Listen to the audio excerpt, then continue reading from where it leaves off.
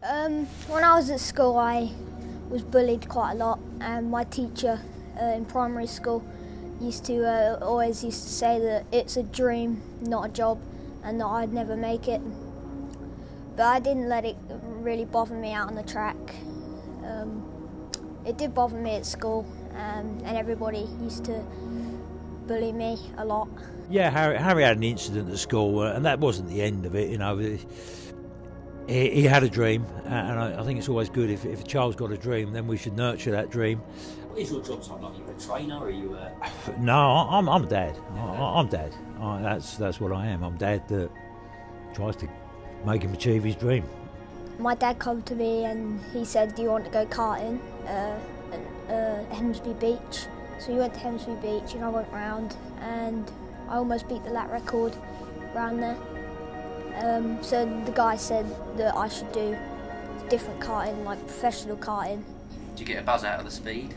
Yeah, I never used to like the speed. I used to be absolutely terrified to put my foot down, but now I just love the speed to bits. It's my favourite part of racing.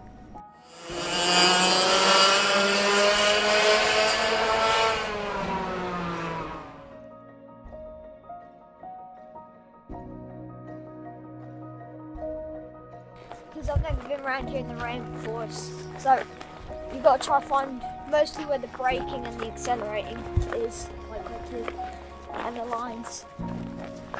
So what are you going to do now before you get on track? My helmet on, get ready, and then that's it. We'll go out, and it's going to be a tough session because of the puddles. It was really tricky conditions. At the moment it is drying out quite a lot. There's still a lot of puddles around the track, but other than that, I took off 4 seconds from the start today. You will see a lot of kart drivers go out there and they may do, like today, do a 56, then a 52, then a 54, then a 58. That's not going to win a race. Harry's gone out there today and we can look at his data and it's 56.2, 56.3, 56.4. He's consistent. And apparently in a race car driver, that consistency is important, and he's also very smooth. He can go around the track.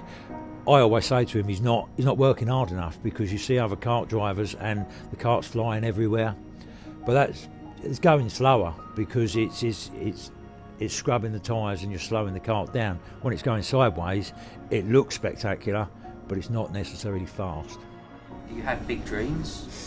Yeah, well, the main goal is to make it to Formula 1, but I believe I have the talent and the confidence to make it in about 10 years' time.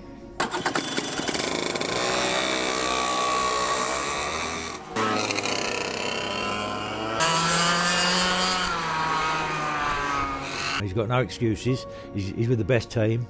He's got the best car. He's got Formula 1 mechanics. His driver coach is Lewis Hamilton's mechanic. So I've given him the best I can give him. Right, Harry. Just carry on as normal. If the checkered flag goes out, then come in. All right. If you have an accident or you need me, just switch it off.